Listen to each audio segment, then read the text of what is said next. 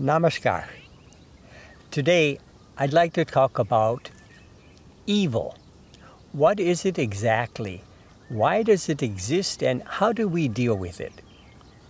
If we look around the world today, we see a lot of suffering and evil everywhere. Some of it's caused by nature, some of it's caused by humans' mistreatment of their fellow humans or other creatures. Looking too much in this direction, we might feel hopeless or depressed about our human condition. We might think, well, if there's such a thing as a God, why is there so much suffering and evil everywhere? I will try to explain this both on the individual level and on the cosmic level. According to the yogic philosophical text Ananda Sutra, Shiva Shaktiyat Makang Brahma. Brahma, or that infinite being, is composed of consciousness and its creative principle. This entire creation emerges from that one unqualified infinite consciousness due to the binding by its creative principle. And so this duality is called by different names in different cultures. So it's a universal law that opposites will coexist side by side in a never-ending game and play. Positive and negative, good and bad, darkness and light, knowledge and ignorance. The yogis call this lila, or cosmic play or divine play, because it's all happening within the body and mind of that cosmic being of Brahma.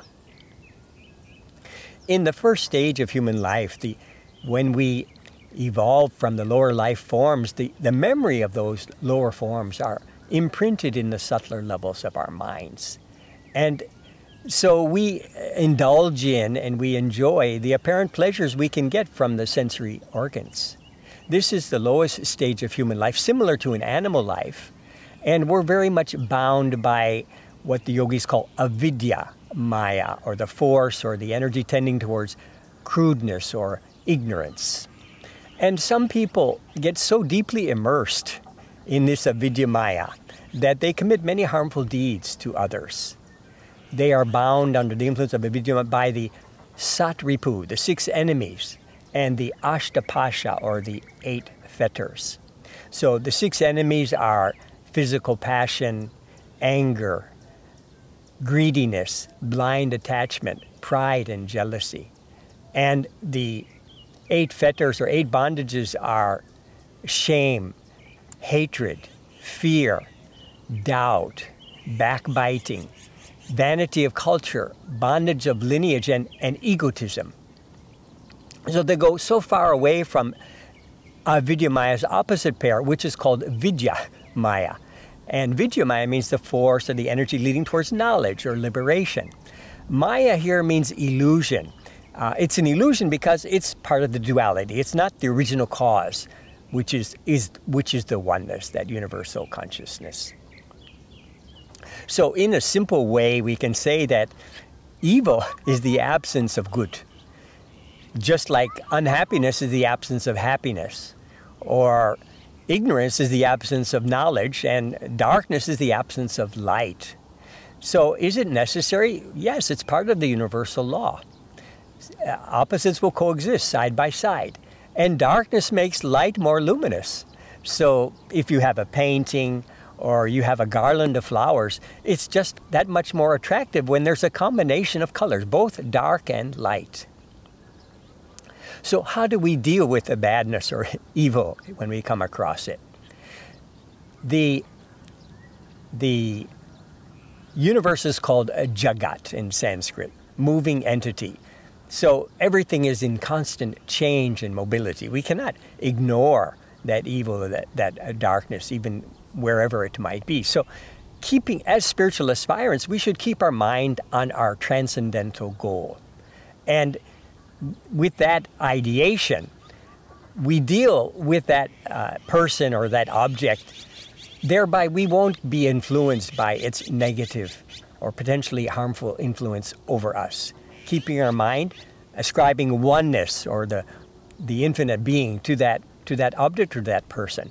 And this method of ascribing oneness you will learn in your second lesson of the personal meditation techniques. So the yogis had always emphasized the importance of satsanga. Satsanga means keeping spiritual company, the company of persons that are trying to evolve themselves spiritually. And at the same time, to avoid those people or those environments which would discourage us from evolving ourselves spiritually.